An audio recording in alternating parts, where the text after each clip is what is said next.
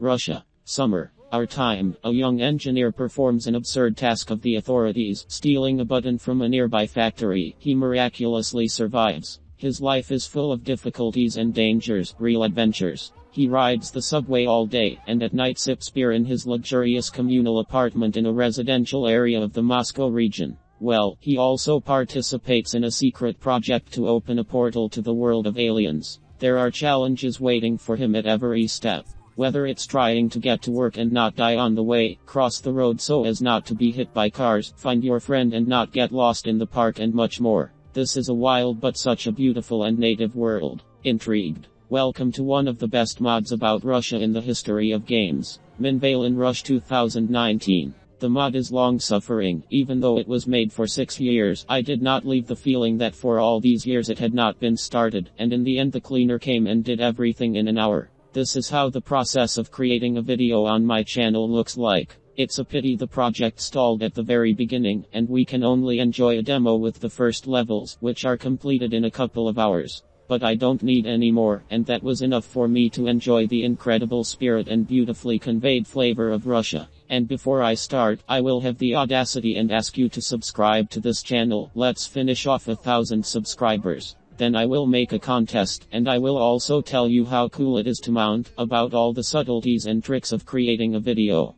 Plot and gameplay. The first thing that comes to mind is when you hear that the game is about Russia, its violence and shootings. But the creators have made, though beautiful, but a walking simulator, where you go from point A to point B the whole game and communicate with people. The dialogues are very troll, but they do not bend the stick. Our game begins at night in the subway. We eat home. In the first minutes when you go to your home, through a smoky, smelly quarter, where drunken screams are coming from, and your neighbors are drinking on the benches, words cannot express it, the Russian soul begins to go off scale. Literally from the first seconds any Russian city is recognized. But everything is spoiled by excessive glossiness, not native. Cars, barracks, garbage dumps, absolutely everything looks new and pretentious. It doesn't feel like it's been used for a bunch of years. There are no scratches, no peeling paint, no rustiness. To check the elaboration of the environment, I specifically wondered and warmed my ears at each window of the neighbors. You might have guessed that we live in a residential area, one redneck and drunks live here. However, as everywhere else,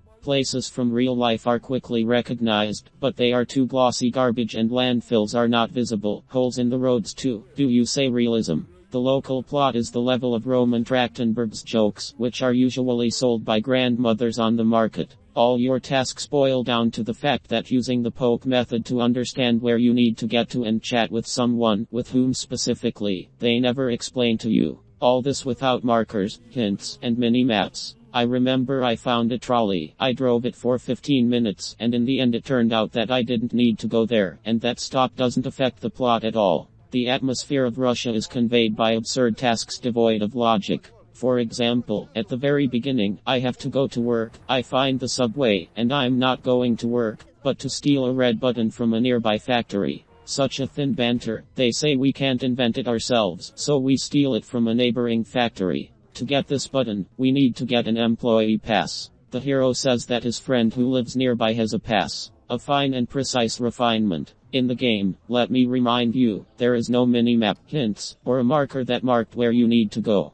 The creators were clearly inspired by Morrowind. After about 25 minutes, I found his friend, a 30-year-old man, squatting and playing cars next to the sandbox. He lives near the park, but to get there, you have to run across a busy highway where there is no traffic light and no one stops. At first I thought it was just a trick. They blocked the road for us because there's nothing further there. I went back to the subway, went to my house because I thought if a friend lives nearby it's somewhere near me. Having bypassed every door and all the entrances, I got on the internet and found out that it turns out that you need to run across that road, live and learn forever. They got a pass, they got up, they stole the red button. For some reason, the guards start shooting at us. You don't understand anything, but you still need to somehow escape somewhere. Where exactly, they don't tell you. Your main thought? Well, probably the exit is the same as the entrance. It's logical. While you are thinking, you are already being killed. There are no normal autosaves, and you are thrown back for 15 minutes.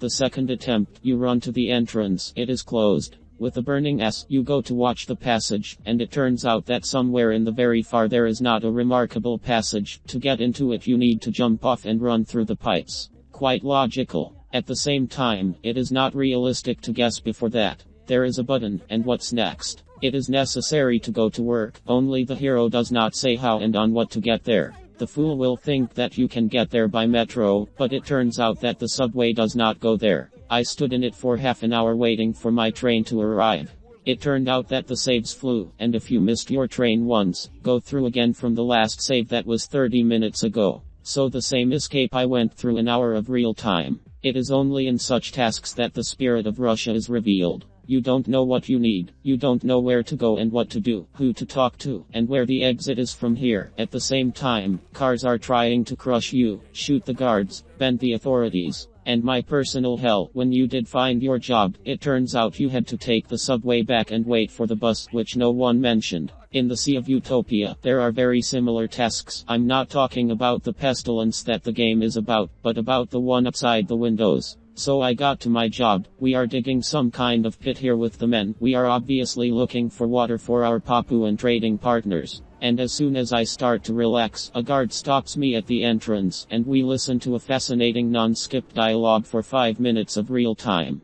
And you can shoot a separate video in the local dialogues. Everyone here tries to talk and sit on your ears. At the same time you ask them to do something or help, they will show off and merge. The mentality and character of the Russian is perfectly conveyed. At the end, we see gorgeous views of Sызrán. We pass through the door, and the movement and beautiful views have just begun. I was looking forward to it right now. After so many trips and routine, the kneading will finally begin. I did not lose. The game is over. It's like going to the shower and drowning before going out. A few words about the quality of fashion. Textures, models, the environment and landscape are made cool and with soul. Although the engine of 98, the graphics look stylish and modern. Valve has fallen into puddles again. That feeling when fan mods with a budget of 2 bottles of vodka look better than their own games. And they can easily compete with such hits as Dota 2 and Tanks. Local fashion and clothes were passed on smartly. Almost everyone walks like suckers or in tracksuits. Yes, in pseudo-branded clothes. Residents look realistic, diverse, and they are very easy to confuse with real people. They speak like cattle, they are rude for no reason and send you if you just approached them well. In terms of realism 10/10.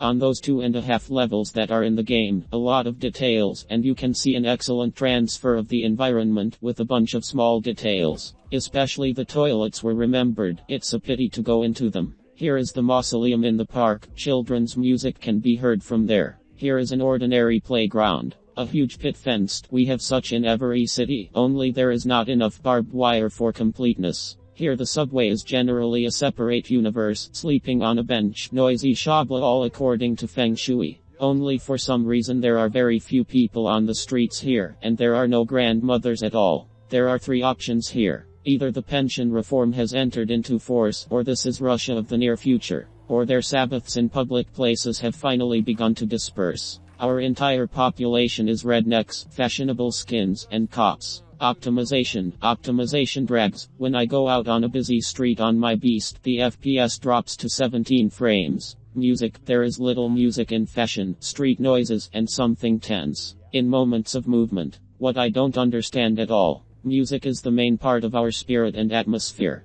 Without farting rock rap from school children's mobile phones and without a chanson from a tape recorder of daddies in the yard, you can't convey the right mood. You could at least cut a Dumerian punk for the kids. I'll have to. Final conclusion. We would have added shooting, the game would have been top 10/10, and so it is very difficult to distinguish it from real life, and this is not exactly what I wanted. The game is very routine. 99% of our time is spent not in interesting missions, driving shootouts, or communicating with charismatic characters, but in public transport. I wouldn't be surprised if it's not the laziness of the authors, but a deliberate desire to show and banter with the typical dullness and monotonous boring life of Russians. The game had a lot of potential, and if the full version had been released, the game would have been iconic, and it turned out to be warm mentally in the first 5 minutes, but after the first task it becomes boring and tedious, and the whole atmosphere goes away. I would put the fashion of 6 drunks at the entrance of 10. Our reality was transmitted perfectly. I can wish the developers good luck in their next projects.